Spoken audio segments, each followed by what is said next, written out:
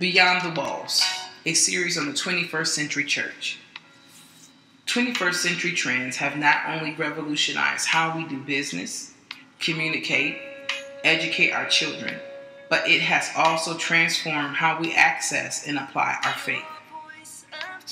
One must ask the question, are brick and mortar churches in danger of becoming obsolete? The traditional steeple, pew, and Sunday service is being replaced by YouTube, downloadable sermons, podcasts, and social media sites like Jesus Daily. According to the New York Times, people talking about faith on Facebook is steadily increasing. 21st century trends are not only changing how believers access their faith, but it's also changing how they apply their faith.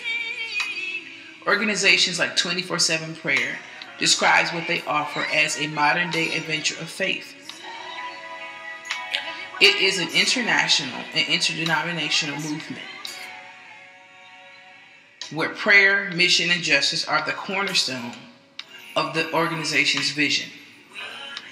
The organization has 11 worldwide community boiler rooms and a host of international locations.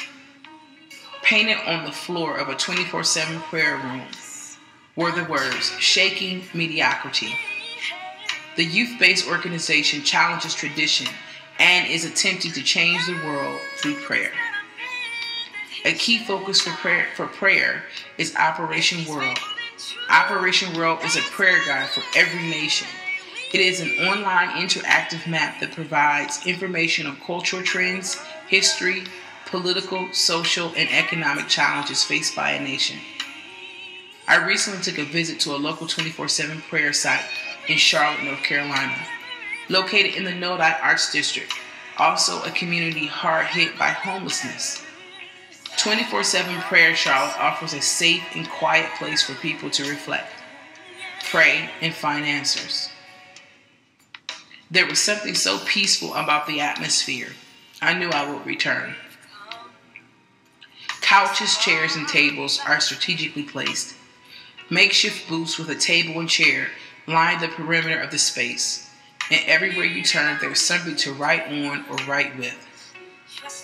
Each booth had a topic to reflect on.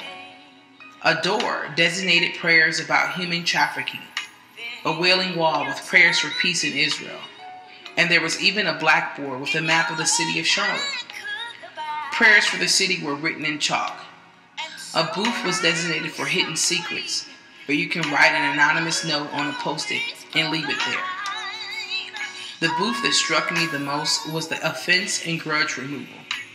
The point was to forgive someone who offended you. I couldn't help myself. There was someone I needed to forgive. At 24/7 Prayer, there's always someone praying every hour of every day. 24/7 Prayer is a new and fresh approach to faith, and it is growing. The 21st century church is becoming revolutionized by technology and a generation of young people who challenge tradition by accessing and applying their faith in non-conventional ways. How is faith being revolutionized in your city or community?